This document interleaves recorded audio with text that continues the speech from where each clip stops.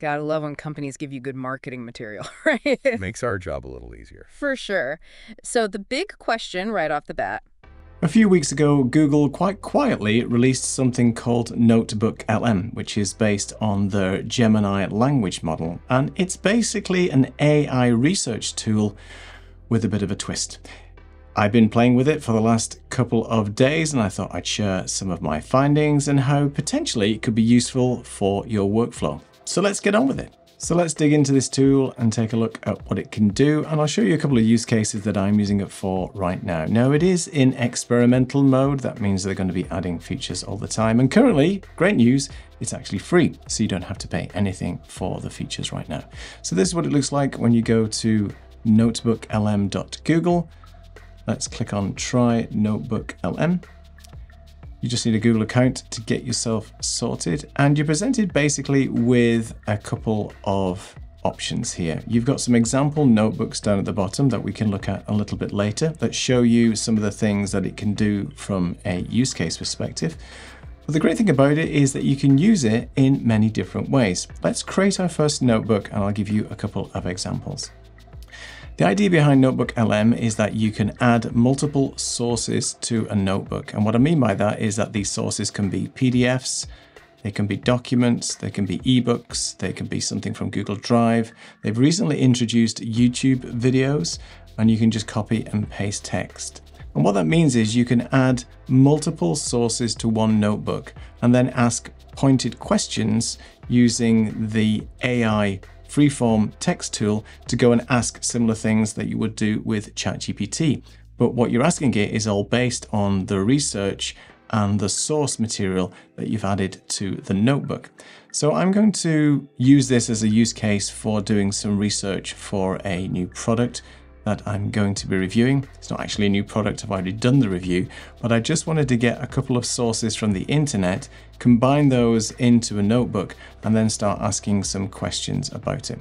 So let's first add a couple of sources. You can do a couple of things. You can drag, as I said, different files into this area here, or you can add a Google Doc, Google Slides, a website link, or a YouTube link. I've got two YouTube links and a website link that I'm going to add. So let's first click on the YouTube, and I'll just copy and paste a couple of these in. We'll speed this up. And as you can see, once we've added one source, it appears here. I'm just going to add another one here by clicking on the sources. I'm just going to do another YouTube video. And then I'll add one more source here, which is the actual website. And what I'm doing here is reviewing, or getting some details to review, the Elgato Neo microphone. So I'm just going to paste a URL in here.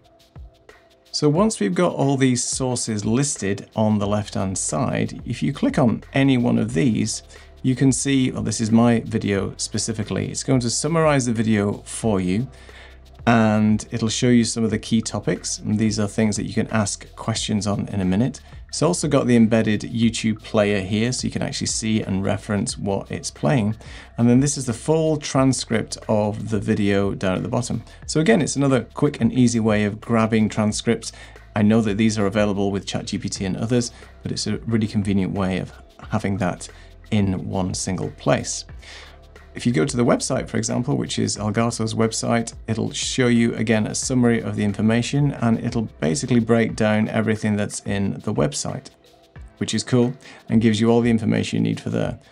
But where the power of this tool comes in is when you can start asking questions and summarize information around the research that you've added in these sources.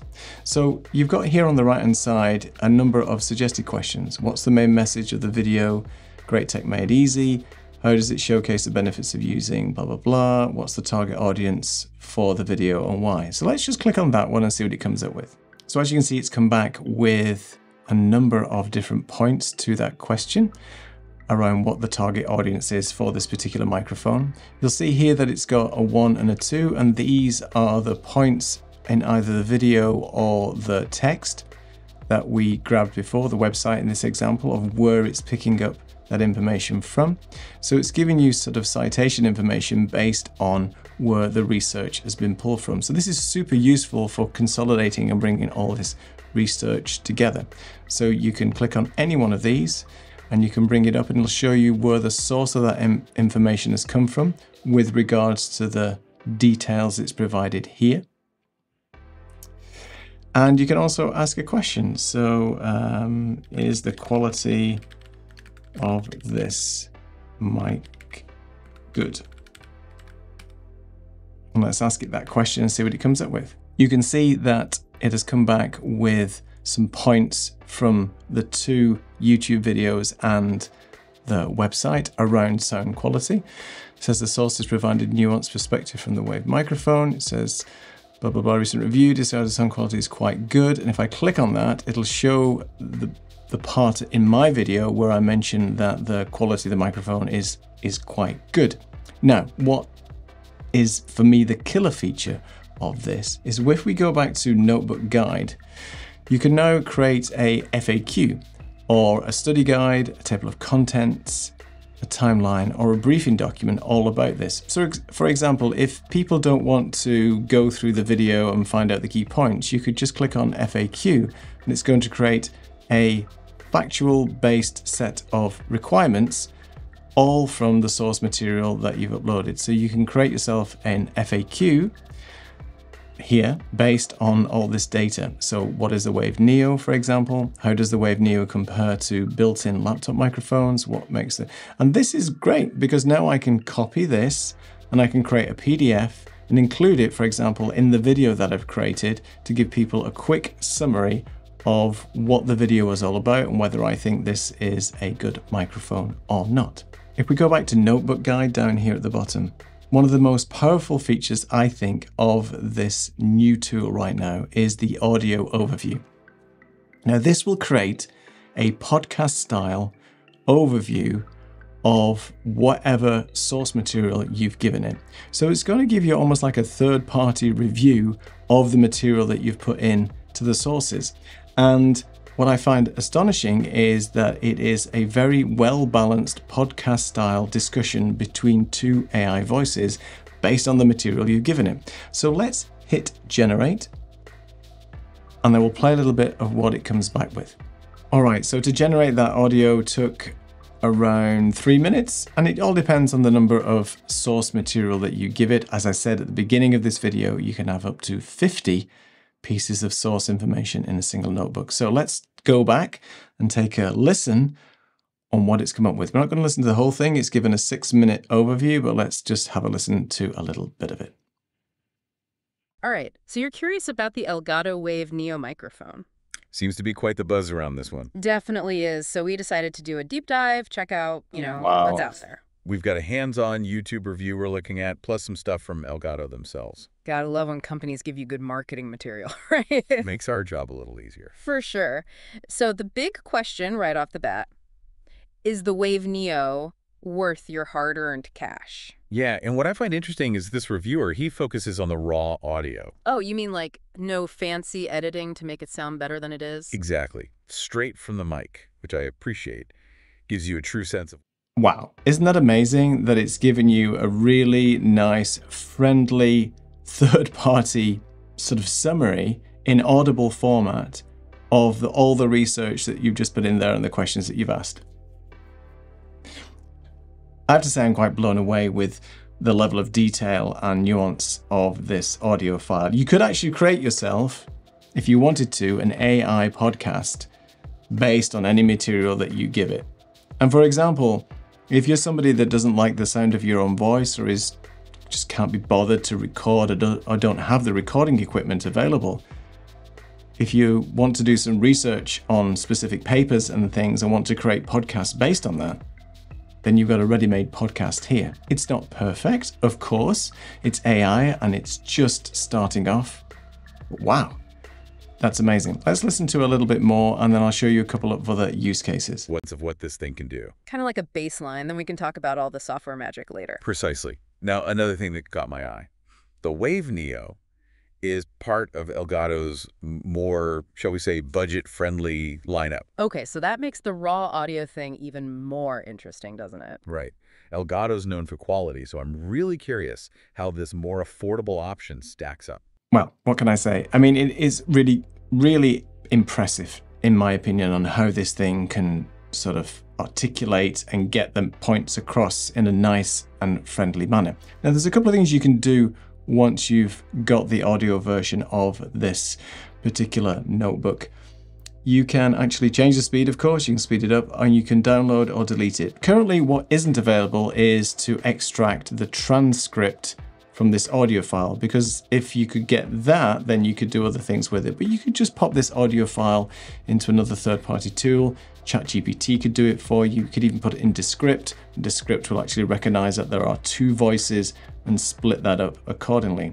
So there's a ton of things that you can actually do with this that I find incredibly useful. And it's going to be a tool that I'm using more and more for basic research and things like that. One of the other use cases is taking complex white papers, documentation, or research papers and popping them into this research tool and having the audio overview speak that to you in a clear and digestible way. So it's a great way of consuming that information without having to go through all of it yourself. And it'll summarize it for you very well, and you can also then have it speak to you.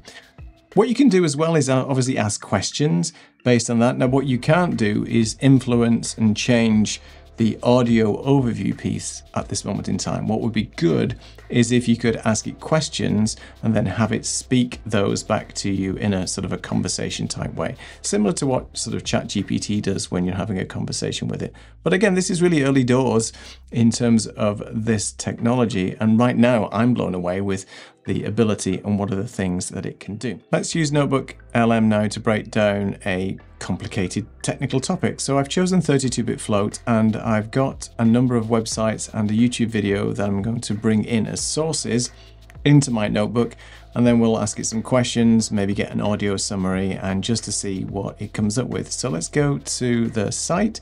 See here, I've already got a notebook in place. Now, what's interesting is that of all the sources that I've selected, one of them is behind a paywall, which means that Wired is obviously looking to get you to pay for this article. So obviously it can't go out and get information based on anything that you have to pay for. But the interesting thing is, as well, is in the sources, you can basically select all of these sources as reference points for when you're asking questions and doing the summary, or you can pick one in particular. So I guess the best of both worlds is that you can be very choosy in specific papers that you want to ask targeted questions on this one. And if it doesn't know the answer, it'll go out and sort of try and explain that and why it can't find the information in that source material. But there is some intelligence associated with that as well. But anyway, let's take a look at all these sources. And we've got a couple of questions down here in a minute.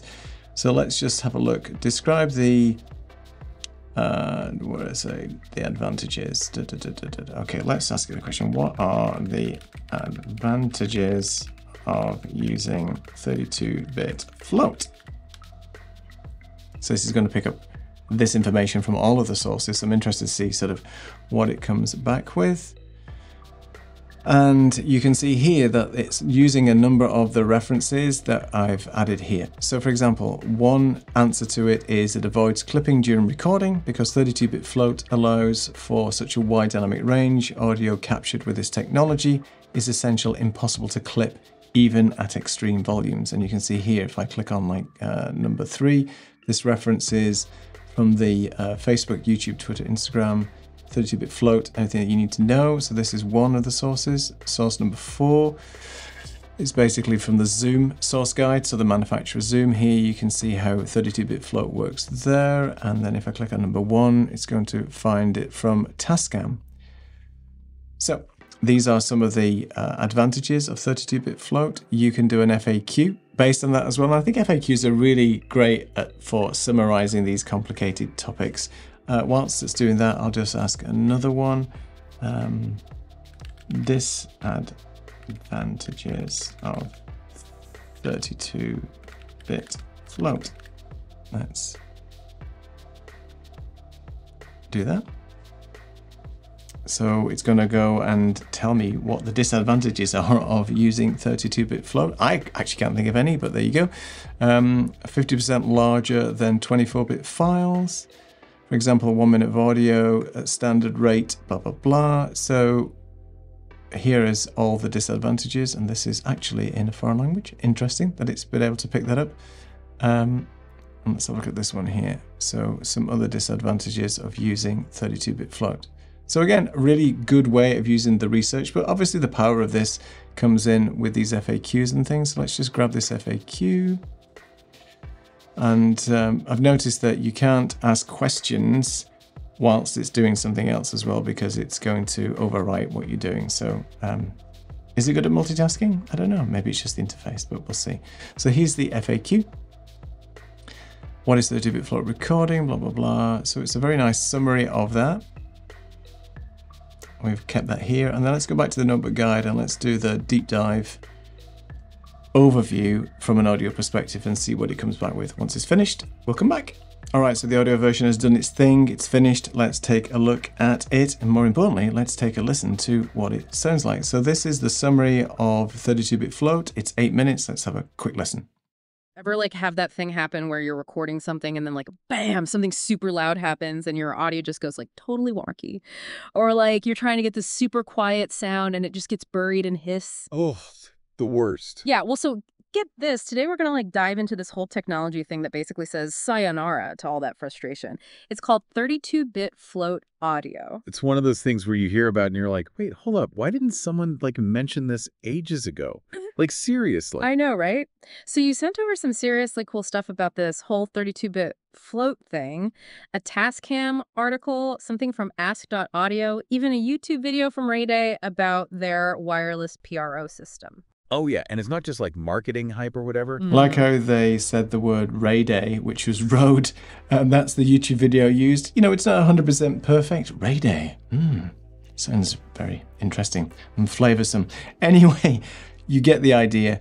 Breaking down these complicated and complex topics in a friendly, nice way. And I thought it'd be interesting to see that it's used all the research sources that I've put into this particular notebook and giving you that summary for it.